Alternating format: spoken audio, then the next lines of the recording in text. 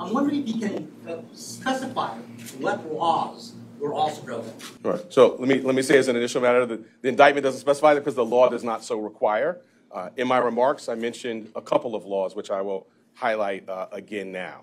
The first is New York State election law, which makes it a crime to conspire to promote a candidacy by unlawful means. I further indicated a number of unlawful means, including more additional false statements, including statements that were planned to be made to tax authorities. Good afternoon. Thank you for joining us here today. Earlier this afternoon, Donald Trump was arraigned on a New York Supreme Court indictment returned by a Manhattan grand jury on 34 felony counts of falsifying business records in the first degree. Under New York State law, it is a felony to falsify business records with intent to defraud and an intent to conceal another crime. That is exactly what this case is about. 34 false statements made to cover up other crimes. These are felony crimes in New York State, no matter who you are. We cannot and will not normalize serious criminal conduct. The defendant repeatedly made false statements on New York business records. He also caused others to make false statements. The defendant claimed that he was paying Michael Cohen for legal services performed in 2017. This simply was not true. And it was a false statement that the defendant made month after month in 2017. April, May, June, and so on through the rest of the year. For 9 straight months, the defendant held documents in his hand containing this key lie, that he was paying Michael Cohen for legal services performed in 2017. And he personally signed checks for payments to Michael Cohen for each of these 9 months. In total, the grand jury found there were 34 documents with this critical false statement. Why did Donald Trump repeatedly make these false statements? The evidence will show that he did so to cover up crimes relating to the 2016 election. Donald Trump, executives at the publishing company American Media Incorporated, Mr. Cohen, and others agreed in 2015 to a catch and kill scheme. That is, a scheme to buy and suppress negative information to help Mr. Trump's chance of winning the election. As part of this scheme, Donald Trump and others made 3 payments to people who claimed to have negative information about Mr. Trump. To make these payments, they set up shell companies, and they made yet more false statements, including, for example, in AMI, American Media Incorporated's business records. One of the 3 people that they paid to keep quiet was a woman named Stormy Daniels. Less than 2 weeks before the presidential election, Michael Cohen wired $130,000 to Stormy Daniels' lawyer. That payment was to hide damaging information from the voting public. The participant scheme was illegal. The scheme violated New York election law, which makes it a crime to conspire to promote a candidacy by unlawful means. The $130,000 wire payment exceeded the federal campaign contribution cap, and the false statements in AMI's books violated New York law. That is why Mr. Trump made false statements about his payments to Mr. Cohen. He could not simply say that the payments were a reimbursement for Mr. Cohen's payments to Stormy Daniels. To do so, to make that true statement, would have been to admit a crime. So instead, Mr. Trump said that he was paying Mr. Cohen for fictitious legal services in 2017 to cover up actual crime committed the prior year. And in order to get Michael Cohen his money back, they planned one last false statement. In order to complete the scheme, they planned to mischaracterize the repayments to Mr. Cohen as income to the New York State tax authorities. The conduct I just described and that which was charged by the grand jury is felony criminal conduct in New York State. True and accurate business records are important everywhere, to be sure. They are all the more important in Manhattan, the financial center of the world. That is why we have a history in the Manhattan DA's office of vigorously enforcing white-collar crime. My office, including the talented prosecutors you saw at arraignment earlier today, has charged hundreds of felony falsifying business records. This charge, it can be said, is the bread and butter of our white-collar work. And fraud presents itself in all different forms here in Manhattan. We have charged falsifying business records for those who violated federal bank secrecy laws. We have charged falsifying business records for those who were seeking to cover up sex crimes. And we have brought this charge for those who committed tax violations.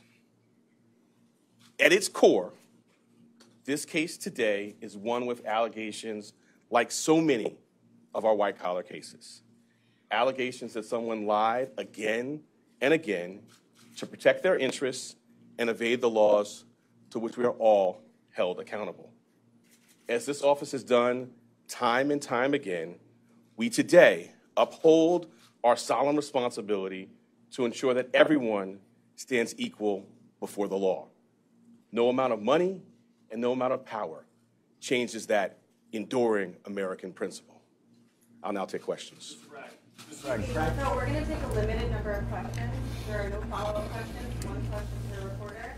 I will call on you. And again, we have limited time. Thank you. The first question will be Rick.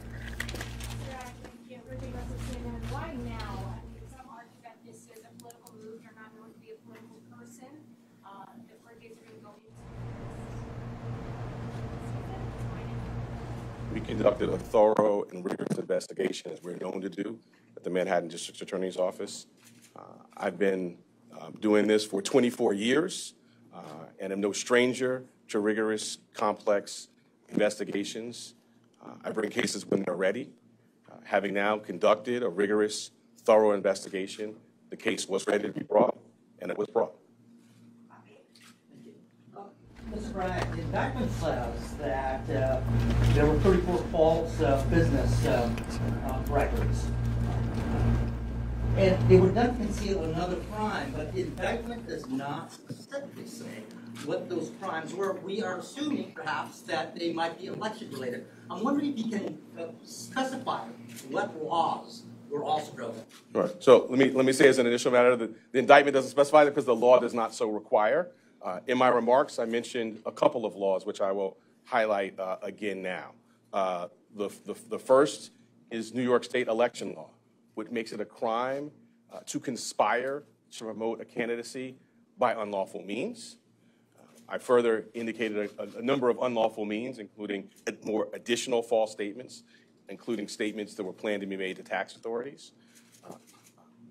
I also noted the federal election law cap on contribution limits. But why weren't there those crimes charged? Why wasn't he charged with those crimes? Well, I'm not going to go into our deliberative process on what was brought. The charges that were brought were the ones that were brought. The evidence in the law is the basis for those decisions. You had expressed a year ago that you had some reservations about the case's readiness. Can you talk to us about what were some of the questions in your mind that needed to be answered in order to bring a case of this magnitude? I'm not going to go chapter and verse into any thinking. What I will say is, I believe the time period you're talking about, I've been in office for a couple of months.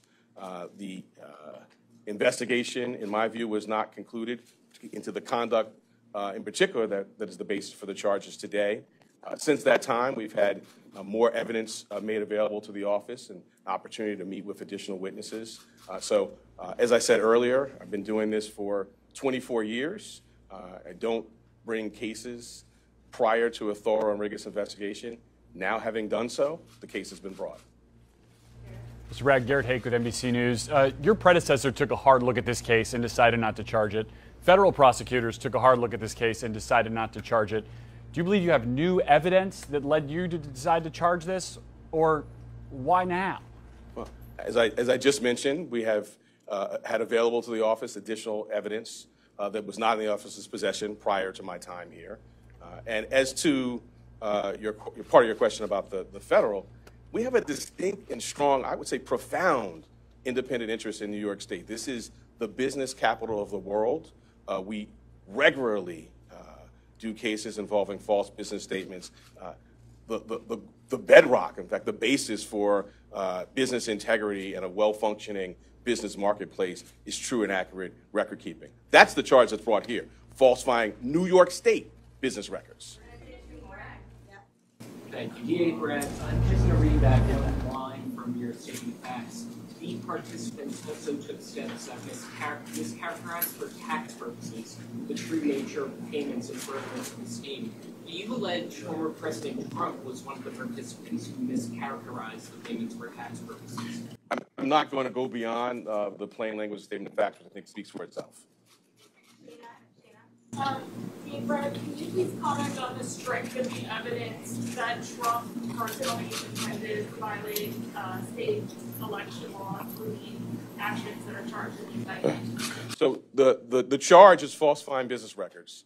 The charge requires, as I specified, criminal conduct that was concealed. One of the concealed crimes we allege is New York State election law. I went through in our statement of facts, which I think many of you have in front of you, goes through things including text messages, emails, contemporaneous phone records, multiple witnesses. All of that will be, as you saw in the fall, borne out in a public courtroom in downtown Manhattan. Last question is Jonah. DA Bragg, the charges related to the hush money payments to Stormy Daniels, the release from your office also mentions another woman, Karen McDougal, as well as a doorman. Can you comment on how those players are related to the charges you've brought or to the case overall? I'm glad you put your finger on that, because it's not just about one payment. It is 34 business records, 34 false statements in business records that were concealing criminal conduct. And the earlier question about New York State election law, when I talked about conspiracy to promote a candidacy by unlawful means. Those unlawful means, we allege, include the conduct set forth in the statement of facts, which is additional false statements, separate and apart from the charged ones in AMI documents, planned false statements to taxing authorities. It is not just that one $130,000 wire payment. Thanks so much. Mr. Bragg, any comment about any incitement of violence by former president? At what point do you think that that word